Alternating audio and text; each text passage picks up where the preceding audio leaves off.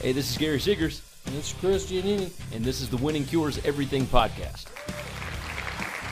You're listening to Winning Cures Everything with Gary and Chris, and we'd like to welcome in Antonio Castro, the assistant editor and Big 10, Big 12, and AAC Conference Coordinator at Phil Steele Publications. You can follow him on Twitter at Castro's Kingdom, and you can order the magazine Phil Steele's College Football Preview at philsteele.com or at every Barnes & Noble and Books A Million and almost every CVS, Publix, Target, Walgreens, Walmart, etc. around the country. So, Antonio, I want to jump right into the magazine before we start going over some, college football for this season.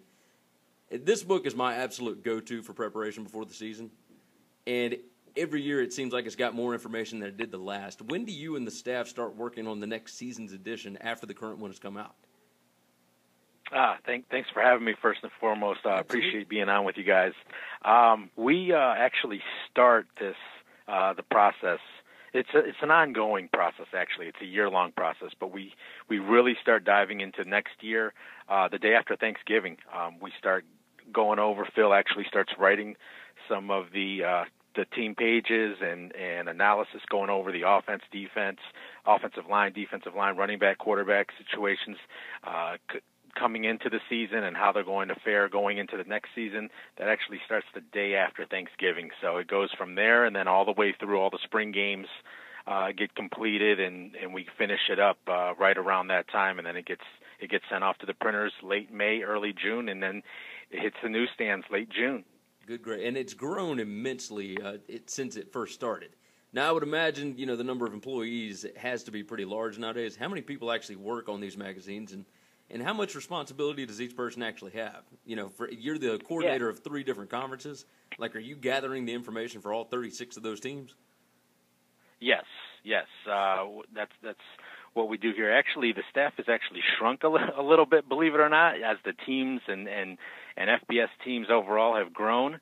Kind of going against the grain a little bit, if you will. But we're able to tackle all that. I think finding the right people in the situation where they can handle more than what previous people may be used to, and just getting really college football fans and college football enthusiasts in the office and working on this thing year round, I think has helped as well. But the staff has actually shrunk down to where there's only about 4 or 5 of us that are actually working on all 12 or 13 conferences now that are taking place when you factor in the independents as well. And believe it or not, I think when the first Phil Steele Preview magazine came out, I believe there was just 86 teams, and now it's grown to all the way to 130. And Phil actually has us helping him write the teams now, where in years past he used to write every single line on every single team, where now he has us going over on certain teams. We actually write the quarterbacks, the running backs, the receivers, the O-line, each individual position unit, where Phil chimes in, factors in like the last sentence or two, and how he wants to incorporate how each position is going to be affected in the upcoming season, and then of course his forecast at the end of each individual team write-up is all Phil's. He still writes all 130 of those, but believe it or not, the staff has actually shrunk a little bit in recent years. Good, great. Yeah, I cannot imagine. Now, of course, once the season preview is done, you've never, you don't really finish because you guys have a newsletter, right, Inside the Press Box? Yes, and correct. I've checked it out a little bit. You can find that in InsideThePressBox.com. Now, fill us in on exactly what that is and what goes into it. Sure, yeah. Inside the Press Box is almost it's a midweek newsletter.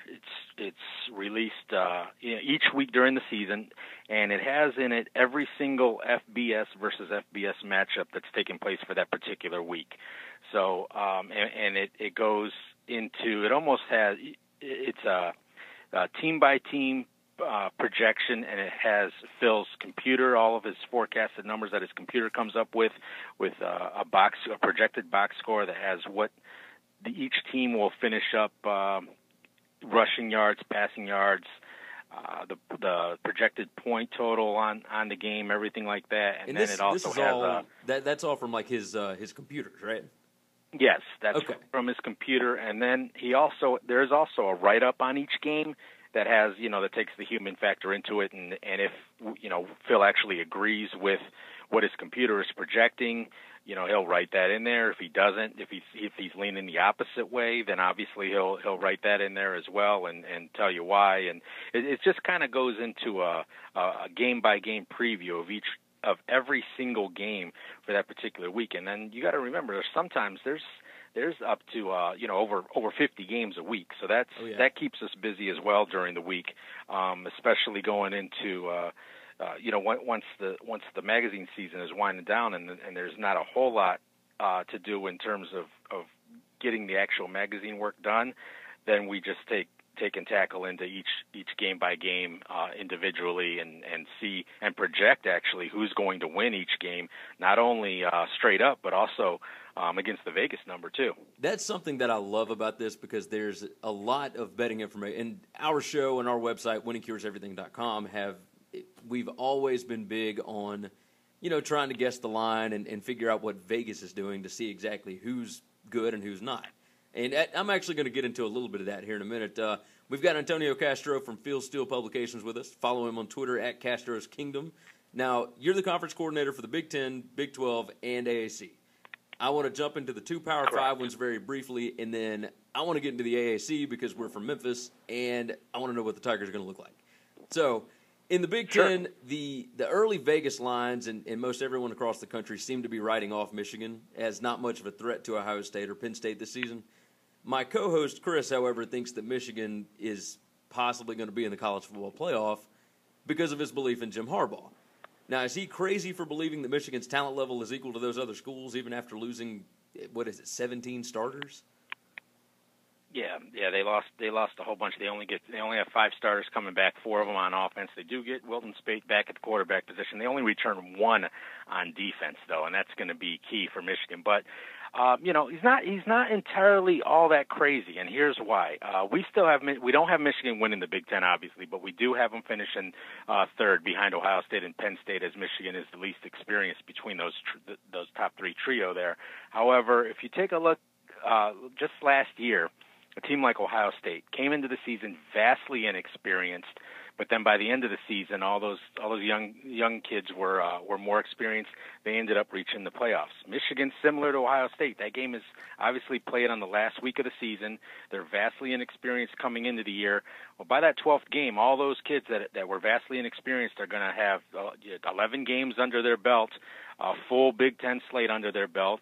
They'll have played at Penn State. They'll have played at Wisconsin. And they get Ohio State at home. So he's not entirely way off base. Now, we don't think that Michigan will beat Ohio State this year, but do they have a chance? Absolutely. Jim Harbaugh is a heck of a coach, and not only that is you got to take a look.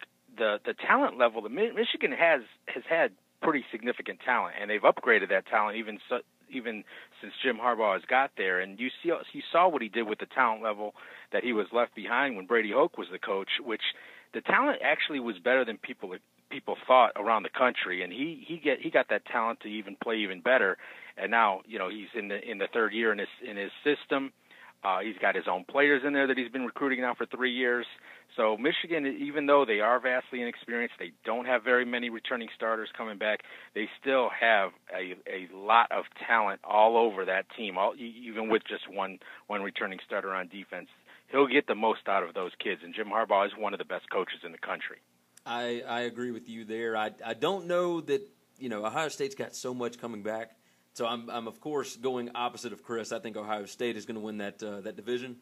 But I mean I initially thought he was crazy, but when you go back and look at the roster, I do agree with you. He's got a chance to do something there, and getting Ohio State at home at the end of the year is big too. So let's move on to the Big 12. I'm noticing a trend. We went over the Golden Nugget opening lines, and Vegas seems to be really high on Baylor this year. Now, Matt Rule, of course, he was fantastic at Temple. He builds really tough teams. But on our show, we've always discussed that it's quicker to take a tough team and turn them into a finesse-style team, and it takes longer for finesse teams to turn tough. Kind of the same way that Petrino's Arkansas teams didn't immediately take under Brett Bielema. Now, is there something that I'm missing with Baylor this year? Why is Vegas giving them so much love right now? Well, As far as the problem with Baylor is going to be the depth. Now, if they can stay healthy, they still are a very viable threat in the Big 12. We actually have them ranked as having they still have plenty of offensive firepower. We have them ranked as actually the 22nd offense in the country. They've got their 23rd rated running back core in the country, is number 37 wide receiver. The offensive line is a little bit shaky at number 42, but their D line, which their defense is going to be the weakness, but their D line is the strength of that defense. And so that's going to help them as well. The other problem with Baylor, though, besides the depth and the new coach, is that they're going to be underdogs in probably 4 games this year. When you're looking at Oklahoma, they'll probably be a dog even though they're at home. They'll be a dog at Kansas State more than likely. They'll be a dog at Oklahoma State, who's one of the favorites to win the Big 12, and then they'll probably be a dog at the end of the year against TCU. So, if they can somehow manage to get through, that 4 games stretch there, then obviously they'll be right there in the mix. But that's going to be tough to do. And again, their depth is very, very shallow after the problems that they had with the Title IX issues and everything else, what their former coach, Art Briles left them with there. But when you're talking about Matt Rule, this is like the perfect guy that they could have into the situation that they had, because they had all those issues, and Matt Rule is known as the total opposite. He's a no-nonsense type of guy, but he's also a player's coach at the same time. And I think Baylor will probably struggle a little bit this year. I mean, I don't see them even maybe like we have them actually at 6th, finishing 6th in the Big 12, which that's probably right where that is where we see them finishing at. Give them a couple of years. They'll get Rule a couple of years to have his guys in the system, and Baylor should be right back there atop the Big 12 up there with Oklahoma and Oklahoma State and Texas. Don't forget them; they're going to be competing as well with the new coaching hire and Tom Herman there. But Baylor, just depth is going to hurt them this year. It's not a matter of when players get or if players get hurt. It's mostly a matter of when they get hurt, and it's bound to happen. And their depth just cannot. They cannot take any hits as far as their depth goes, and we all see football each and every Saturday. Guys get hurt, guys go down. It's a physical game, and Baylor's going to have a problem once the guys start getting injured. I agree. Now, of course, their non-conference slate is pretty easy, so they may not have to worry about it there. But yeah, the cupcake as usual: Liberty, UTSA, and at Duke. So yeah. They'll be favored in all those games. I mean, Duke is kind of a toss-up depending on how Duke responds after last year. They kind of had a letdown year, but I expect Duke to bounce back. We expect Duke to have a little bit more of a bounce-back year. But yeah, Baylor is known for the cupcake non-conference schedule, which is good for a new coach and Matt Rule and a team short on depth. All right, now you brought up Tom Herman, and I didn't even plan on asking this, but I'm just curious your take. I don't think that talent has been the problem at Texas.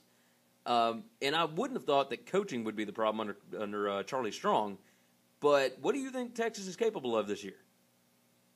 We have Texas actually finishing number 3 in the Big 12 this year. We actually have them, get into a bowl game. We have them number 4 on our most improved team list, and number 9 on our surprise team list. And our most improved team list is a non-bowl team that is expected to get to a bowl game this year. And actually the surprise team, the number 9 surprise team, that's teams that are capable, if things all fall their way, of getting, surprise national championship contender. So we have high expectations for Texas, just as you mentioned. Talent hasn't been the problem. And again, I actually agree with you in terms of Charlie Strong. I thought he was a good hire when they made it. I mean, he did wonderful things at Louisville, and he was a very, very good assistant under Urban Meyer at Florida. And but the problem that he had was there's a lot of outside influence when you're talking about Texas, coming from the alumni base there and who actually runs that program. And I think that's what the problem that Charlie Strong ran into. And he just was not only up against each team that he was facing each week, but he was up against the powers that be in Austin, unfortunately. And he'll bounce back. I mean, he's in a good situation at USF. Texas got their guy that they wanted in Tom Herman, another Ohio State assistant coach, which is ironic enough. But, we actually like Texas a lot this year. We have them as a surprise team, and they're probably only going to be dogs in potentially 3 games. So you're looking at 9 games that they'll be favored in. Definitely have a chance. USC early in the year, they can even lose that game and still perhaps get to a national championship game if they run the table and look good in the Big 12, because don't forget the Big 12 will have a title game this year, which they haven't, and it has hurt the teams in that conference in years past. Agreed. Now, the Big 12 champion from last year, I'm curious, how much panic did you guys have after the magazine had already gone to press, and then Bob Stoops comes out and announces he's retiring? Does that change anything for your outlook, or is it still kind of the same thing? I mean, it's basically the same coaching staff, right? Yeah, that's a great question. And when it happened, we were like, unbelievable. All these things, all these changes happen, and of course, you have Bob Stoops, one of the, a coaching legend in Norman, and he announces his retirement a week after our magazine went to the press. We don't actually have an issue with Oklahoma this year. We had them picked to win the Big 12, and we remain confident that Oklahoma will win the Big 12, and here's why. Lincoln Riley's the new head coach. It happened after the spring, so everything pretty much for Oklahoma has already been set up. Where they want to be offensively, defensively, everything have you. Not much changes are going to take place there. And here's the real thing with Lincoln Riley. Phil actually has a great relationship with Gil Brandt, who is one of the great NFL minds, and he talks to Gil constantly. And one of the things Gil had brought up to Phil, it was a couple of years ago, just out of the blue, he said, Phil, keep an eye on this kid, on this coach that I'm going to tell you about. His name is Lincoln Riley. I think he's going to be a future head coaching star in a couple of years. Well, that was a couple of years ago, and what happens? He gets named the Oklahoma head coach for this year. So, he's a great mind. People have a lot of respect for him. And Oklahoma should be fine this year just because everything was already set in place, and Bob Stoops left them with, just immense talent, and Oklahoma was the pick anyway. And, we'll see how it happens in years, in the future years. But for this year, Oklahoma is set up to win that Big 12, and we still feel that they're capable of doing so. That's Lincoln Riley was actually brought up for the Memphis coaching job before Mike Norvell was brought in. So let's jump into the AAC and specifically the Tigers. I am extremely high on Memphis this season. I think Norvell is same as Lincoln Riley. Like, he's a future head coaching star. I think the schedule sets up very well for them. They've got a really experienced team coming back. And we've seen great young coaches achieve big things quickly at schools that had a great foundation from a previous coach. P.J. Fleck at Western Michigan, Jeff Brom at Western Kentucky. I think Norvell ends up in a Power 5 job next season, because I think Memphis wins the AAC this year. Am I nuts for thinking that? No, I mean, you're not nuts. We actually have Memphis finishing in a 3-way tie in the West with Houston and Tulsa. And, the only drawback for them, the only reason why we don't actually have them making it to the AAC championship game, we have Houston going, but that's only because, they play at Houston and they play at Tulsa. So that's, the top 2 teams in that West division. Unfortunately, Memphis has to travel to both of those places. They're going to be underdogs in both those games. Now, they can win those games. There's no doubt about that, but they will be underdogs in those games, and that's why we had them finishing the 3rd out of the 3-way tie at first between Houston and Tulsa. But they're definitely capable. We actually have them also as number 4 ranked non-Power 5 team in the country. So we have a lot of respect for Memphis, and Norvell has done a great job. I mean, he took that team last year. They went 8-5, and he's got 9 starters back on offense. Riley Ferguson is a tremendous quarterback. Dorsey is between him and Taylor coming back at running back position, and then don't forget, Anthony Miller is a stud at wide receiver. So they just have a ton of talent on offense. We actually have them as our 19th ranked offense in the entire country. And led by Riley Ferguson. 6'4", 210 pounds, just had a tremendous year last year. He's got a high percentage completion rate. He's 32 touchdowns, 10 interceptions. Memphis fans should be enthusiastic this year, and they definitely have a chance to win the AAC and to win the West. They just have to get through the couple of road games there against a tough Tulsa team and also a tough Houston team. I think the biggest problem with them last year was that Jackson Dillon was injured, and he is, he's the quarterback of that defense, and he's back this season. So I feel like the defense will be improved. But yeah, I'm high on that team. Again, we've got Antonio Castro from Phil Steele Publications with us. That's going to wrap it up. You can follow him on Twitter at Castro's Kingdom. Man, we really appreciate you being on with us. Hopefully we can get you on again at some point during the season. Before we let you go, I was reading up on your Twitter page a little bit, doing a little research.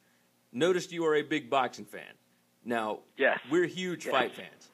I'm curious, what upcoming fight are you most interested in? And it doesn't have to be scheduled yet. Like, I'm still waiting on the Deontay Wilder-Anthony Joshua fight to be announced. Like, that would be mine. So who are you most interested in seeing coming up, in August, September, et cetera? Oh, well, I mean, the biggest fight is obviously Triple G and Canelo. That's the one that, this is the problem with boxing in the past is, you get these matchups and you get these guys that, two guys in their prime, at the top of the sport, and it usually takes years for it to marinate, and then by the time they end up fighting, they're both, over the hill or past their primes. Well, it's the Pacquiao not Mayweather the case this time. Yeah, exactly. So this time you're getting two of the top pound-for-pound guys in the world facing each other in their primes. It's basically a toss-up fight. I mean, you got 50-50.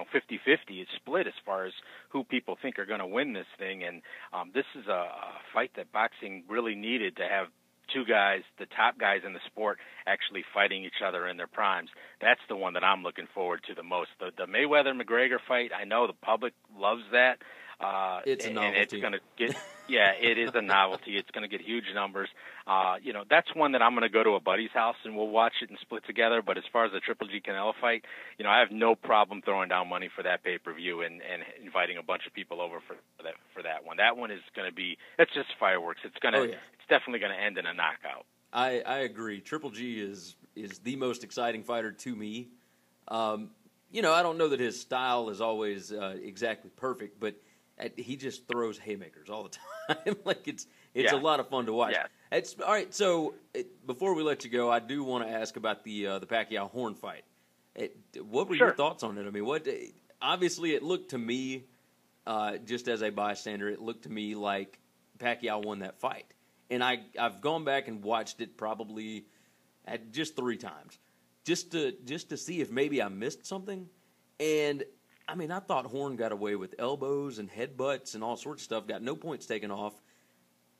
How did they get away with this? I think it's what troubles boxing the most is that people can't figure out what the actual rules are, and they can't figure out how you're supposed to determine a winner.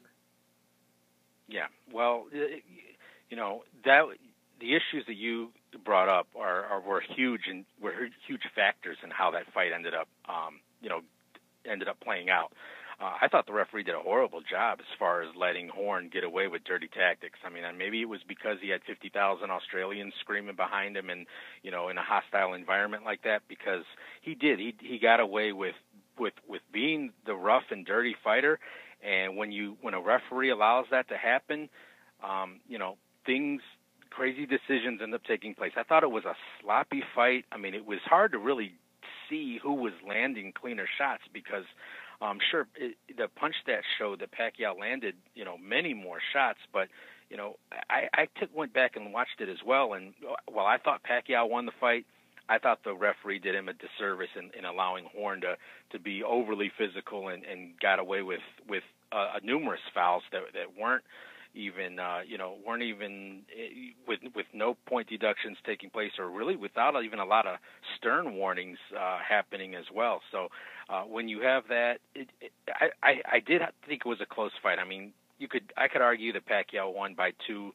I could even argue that Pacquiao won by 1 round.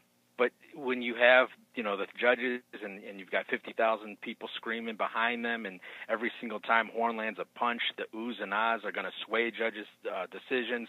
I didn't think it was a travesty. I didn't think it was like the worst decision in boxing history, like many people have insinuated.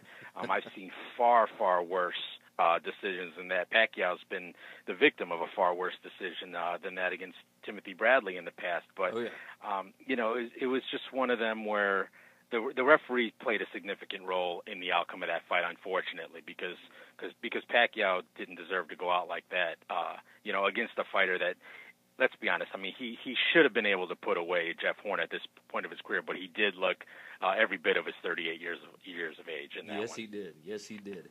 All right, that's going to wrap it up, my friend. We're definitely going to try and get you back on at some point during this football season, and I may even bring you back for fight talk if we can do that.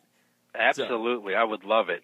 Anytime. I'm available. Wonderful, man. We appreciate it. We will talk to you soon. Thank you. Had a lot of fun. This is Gary Segars, your co-host and owner of Winning Cures Everything, the best sports blog and podcast in the South. There are a ton of ways that you can connect with us. First, check out the website, winningcureseverything.com. Second, give us a like on Facebook, facebook.com/winningcureseverything. Third, follow us on Twitter, @winningcures, or myself, @PersevereGary, or @Chris B. Giannini.